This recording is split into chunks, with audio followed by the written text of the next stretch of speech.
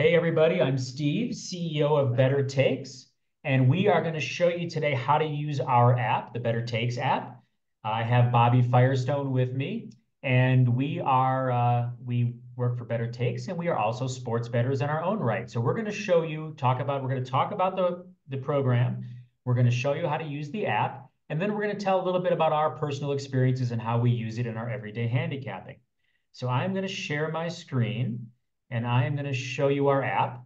Our app is mobile only. It's not on desktop, but this is how it looks exactly the same. And I'm going to start with NCAA because that's what I bet. So the way the app works, this is actually the first page you see once you sign in. We get right down to business. And the purpose of our app is to show you your strengths and weaknesses. Now we're all out there betting, we're making decisions, we get a lot of data, there's a lot of information, we're looking at the players, the matchups.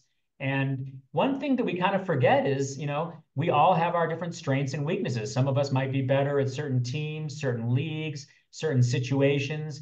And a lot of the times these situations are complex and we might not be able to know it on our own. So we at BettorTakes built a tool, we built an algorithm that actually has turned into several tools that helps you figure out what you're good at and what you're not good at, so you can help stop those bankroll leaks. You can understand your performance better, learn about yourself a little bit, and hopefully use it to maybe cash more tickets. So the And I way want it to, works, yeah, keep going. Sorry, Steve.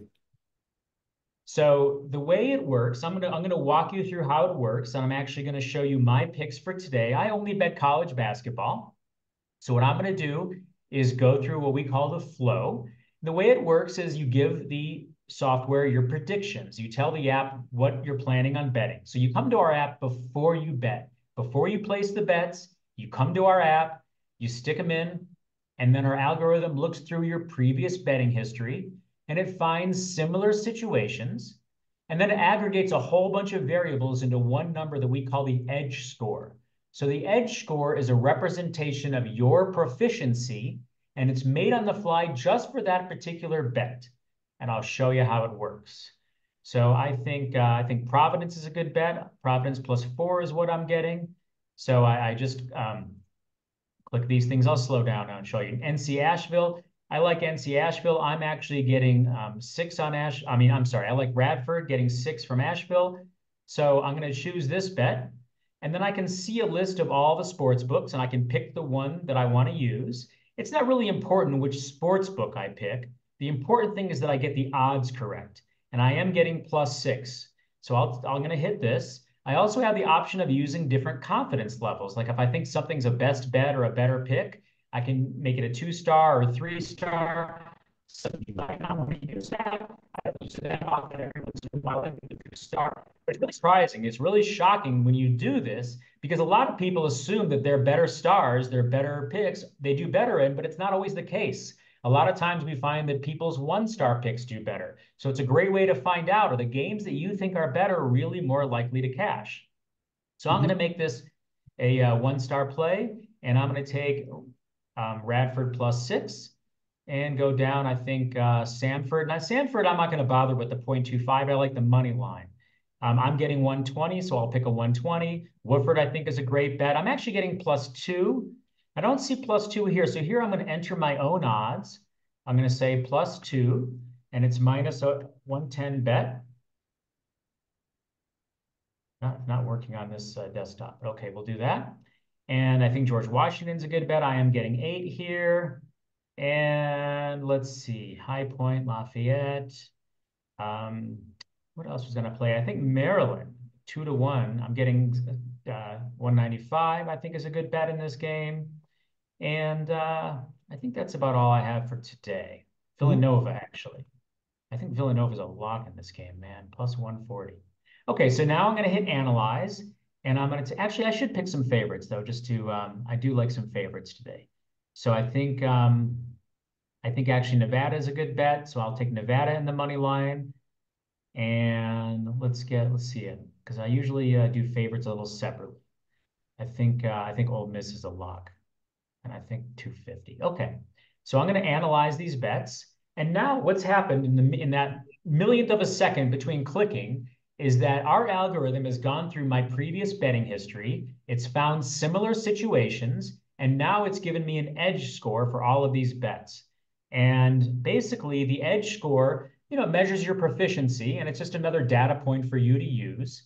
So if edge score of 50 would mean that you have no advantage in that particular situation. For instance, if we were all betting on coin flips, everyone would end up with a 50 edge score eventually.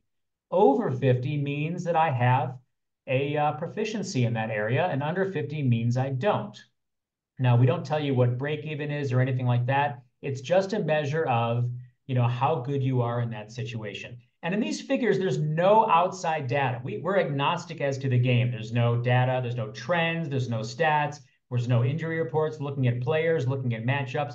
It just answers the question, when you make this type of bet in this situation, how good are you? What usually happens? So it's a good thing to know. So now a lot of these, you can see my edge scores are in the high 40s. It's not that great, but I'm betting for fun, so I'm still going to make these bets. And you can see your stats here. So this is my total NCAA stats. I've bet almost 1,000 games. I'm not doing so great. I'm about even. My away games, I'm a little worse than even. Underdogs, a little worse than even. In the Beast, which is a extremely safe Beast, I'm 14 and 13. And Providence, I'm actually good. And Providence is a team I do well on. So that all, there's a lot more factors into the edge score than what's here, of course. This is just a little sample for you to have fun and look at. And so I've come up with a 47 edge score. So if you look down, now I start getting a little better. Here's Woodford +2. This one I have a 51 edge score. And that's a little more reassuring. And it might make me bet a little more on that game. You can see some, so they're all very tight. If there were some that were a lot lower, if I was seeing some 44s or 43s, I would think I would make those bets. But now I have some little better ones. And the better ones, surprisingly, are in the money line on those favorites. So favorite money line, for some reason, I'm better at. And I'll tell you, I would have absolutely no idea if I didn't have this app that I'm better at Facebook, at favorite money lines than I am at anything underdog. But apparently I am. And this is important information for me. I mean, these are good. These are big numbers, 54. It seems that I have an advantage in these situations, and I probably will be betting a little more on those games because of it. And I do notice that the games that I have higher edge scores, I do tend to cash more. So I do look at these, and every time I make bets, I look at these numbers. And it's just not only does it help me with bets, but it's just fascinating. It's really incredible. You look forward to it every day once you make this a habit into looking at your numbers and seeing how you do. So I'm going to hand it off to Bobby now, and that's how I use the program. So I'm going to stop my screen sharing. And Bobby, what do you think? Yeah, no. So a couple of things. One, I just want to say that part of the thing, my interest in this from the very beginning was I've worked in predictive analysis for what's going to happen in sporting events for the last 10 years. I've done it my whole life, really, but I've really done it for the last 10 years, like as a job, betting on sports, betting on DFS, that type of thing. The one thing that's not available is exactly what you were saying about knowing your own trends, your own tendencies, which I could argue is as valuable in some cases, and some cases more valuable than possibly even the predictive analysis that you're getting from whoever you're getting it from out there. Now, some people are really good at picking games, but understanding why and what you're betting. Now, if you're an average person and you're making 2 bets a week, maybe it's not for you. As you start to bet more and more, you really, really get some value out of it in figuring out what those strengths and weaknesses are from, instead of a predictive analysis, from a retroactive analysis based on everything you've done in the past. And I love that way of looking at it, that you can see your past, your history, and this is telling you. And I mean, look, eventually in a few years, we're going to have everybody on every phone before you place a bet. It'll be popping up and saying this, whether it's our company or somebody else that does it. That is the way the world is going to work. You're going to get suggested other bets. You're going to get other things like that. But it all starts with your bias tendencies. And I'll explain it using my bets real quickly. Let me just get my screen share up. For some reason, there we go. 1 second here. All right. So this is my NBA, for example. Those of you guys who are familiar with TrueDFS or even potentially BettorTakes, you will have seen my information. I post my bets before every day in the Discord, and as you can see, I've done very, very well with my bets. But the biggest thing you notice, and you see some some good and some bad ROIs there. You see some good and some bad edge scores. The thing that I've really learned, and I sort of had that suspicion anyway, because most of my life is built towards trying to understand something for DFS purposes, which is going to lead you to totals more than it is anything else. You're trying to find the game with that's going to score the most points, that's going to play the fastest, all that stuff. And I have done incredibly well with these totals. You can see on the overs, I'm 57 and 31 and 1. With the unders, I'm 122, 81 and 1. These are, I mean, again, if you multiply them times 10, you're not going to be able to basically do any better than this. This is as high of numbers as I've seen. And I'm not saying this to boost myself. I'm saying what I've learned is I have biases towards all these other things, and I just want to make, I have a feeling about that bet. I like this bet. Instead of doing that, now before I click the bets that I select, I'm always already aware of the over-under before I am anything else, and I make more over-under bets currently than I do for actual game bets now, because I've realized that is what my strength is. Again, it makes sense. Again, all my studying, all of my DFS related stuff that I do would lead you towards overs and unders more than it would who's going to actually win the games. So that you can see that's my bet type. You can search up here in terms of totals, in terms of everything. Just that's been by far my strongest suit, and that's been really helpful to learn. And since I've done that, I've actually made a lot more money with the bets that I've been able to make. Of course, I live in California, so I have to do the bets through offshore sites or through friends of mine. But that is what it is. That's where I'm at. Money line, you can see I don't do nearly as well, and point spread, you can see even a little bit worse. But with the totals, I really, really, really have. I feel like I've really been on to something for a while now. The same thing, is somewhat true for NFL with me. Let me just see this isn't right. Oh, here we go. All bet types. And you can still see a very good number on the totals, 82, 61, and 1 overall. But I've actually done pretty well with the game straight up. Now, ignore the ROI for right now, because we've got to fix a few things on the back end.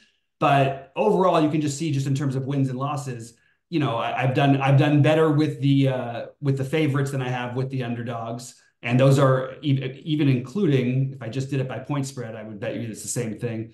Yeah, well, pretty close actually. But you can see, where your real strengths lie. And I've really gotten a lot out of it just from okay, well, now I know if I'm going to make big bets, I'm going to generally be doing it more on the total, for any sport. Same thing for baseball, same thing for NBA for me, just because everything I do all day is leading me towards totals of things. Not everything I do all day is leading me towards who's going to win a certain match. It doesn't mean I don't do well on the matches. But one thing I love about using the product too, first of all, it's a lot of fun. It's great to be able to track everything. It's always fun. You can look at your history. It's always fun when you have days like this, first of all. But you can see everything that's happening. It updates you while it's happening. It's really, really cool, and it's very, very user friendly. There also are ways that we'll talk about, maybe on this show, maybe on another one. But you can invite your friends. We've got these circles, these groups that you can have. We're going to start eventually at TrueDFS, start hosting some contests with our members, and whoever wins, we're going to probably send them a TrueDFS shirt. But we'll be using BettorTakes to do all of that. The real overall thing that I would hope that you guys would take away from this is a different way of analyzing information that, for whatever reason, people aren't doing to the extent that I believe they should be. And instead, we're all basing what we're predicting happening today, but we're not using our history to go on that. Let's say you're a Dodger fan, and every game you bet is on the Dodgers, or as an example. Even those people, you'd think at some point you'd want to know, well, what would actually be something that I could actually make money at, or at least not be 35% or whatever your edge score comes up for those games. Because we all have those biases, and especially the more you bet, you really want to have, and every extra bit of information you have is incredibly valuable as a bettor. And I think this information, while maybe not as productive as predictive information, and everybody out there who knows all the betting lines, and everybody who's historically been great at sports betting, et cetera, maybe that's more valuable. But you cannot argue that this is not a valuable tool to have, and it's not something that everyone won't have within the next couple of years. Right now, we're doing it for free. I suggest everybody gets in there. Also, as I've mentioned, I've done really well with my bets overall. I'm also posting my bets for NFL and NBA, and every time there's games.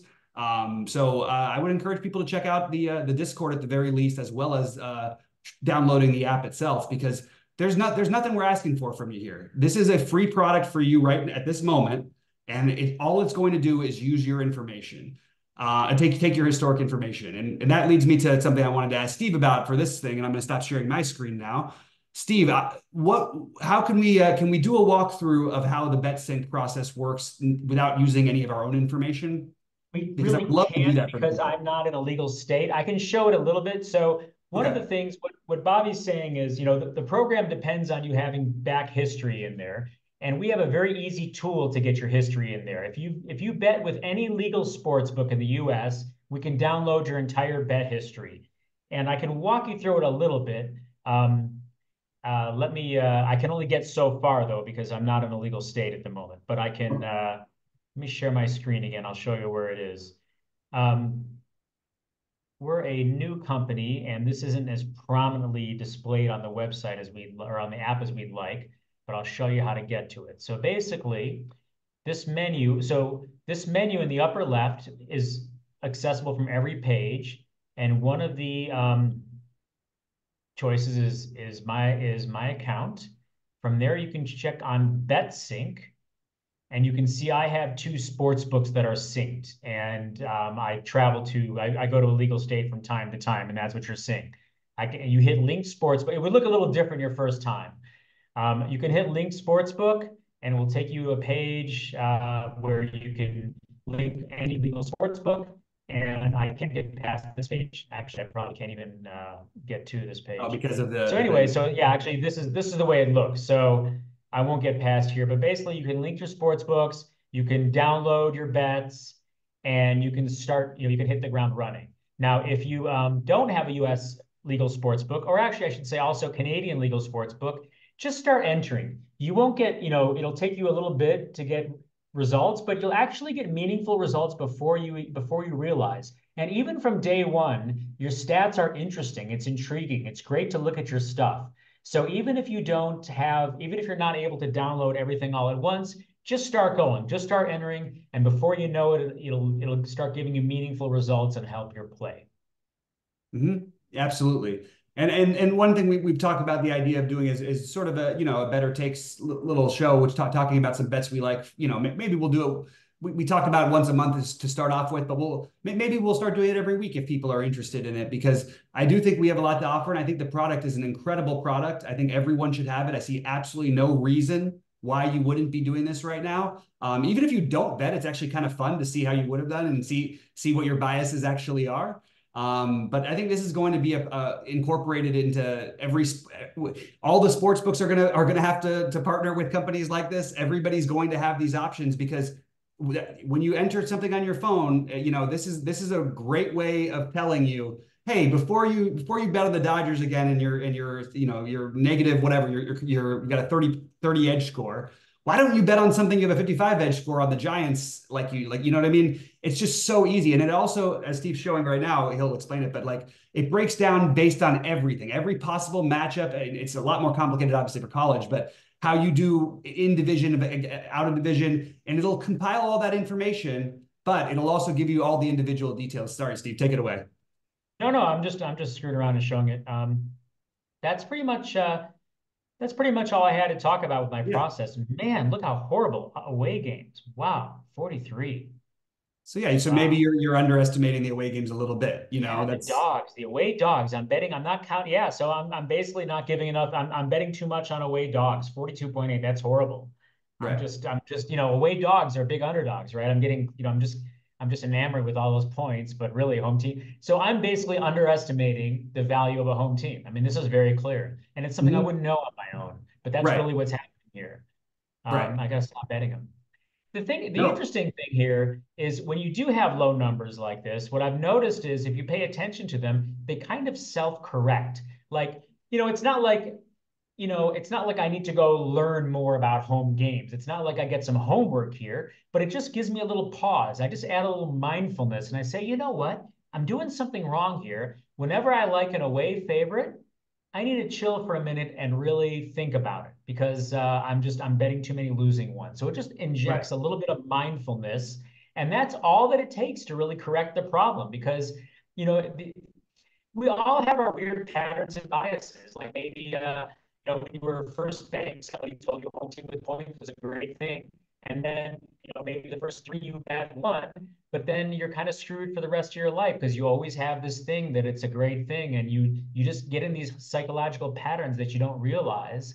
And so just kind of being aware of them, kind of, you know, brings you back to reality. And you can say, yeah, I have been losing a lot of those home team with points, but you just kind of get a narrative in your head that home team with points is a great thing. And then for years, you're kind of screwed. You just never know it though. Mm-hmm. So, anyway, that's pretty much all I had to say. I'm going to talk a little bit about like how to download the app and stuff. But first, do you have anything else to say, Bobby? No, no, no. I thought that was helpful. Any questions, Okay. by the way, guys, you can hit us up in our Discord. I'm pretty easily accessible, and just make sure to tag me at Bobby Fire, and I'm happy to try and respond and help you guys get through any questions you might have. And that's the Better Takes disc. They search on Discord for Better Takes. Is The that how better they takes. find No, us? we'll attach it to this video. Okay, cool. And we'll also put the URLs. Basically, you can download, you can search for Better Takes in the Google Play Store or the iPhone Store, the Apple Store. And I'd love to hear what you think. I'm the CEO. You can email directly at steve@bettortakes.com. Please check it out, download it, take a look, and I'd love any kind of comments or feedback. And that's about it. So thanks a lot for paying attention. Bobby and I will be doing some more videos. And good luck out there, man. Take it easy. Good luck, guys. Stop this. I actually